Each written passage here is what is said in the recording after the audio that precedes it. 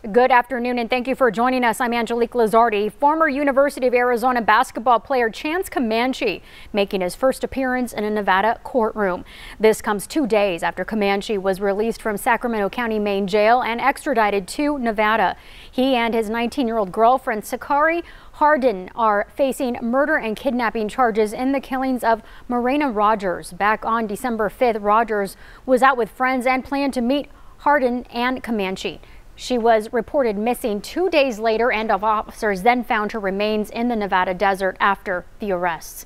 Comanche's preliminary hearing is set for February 8th. News 4 Tucson is working to obtain those court documents detailing more information. Please stay with us here on News 4 Tucson and at KVOA.com for the latest details.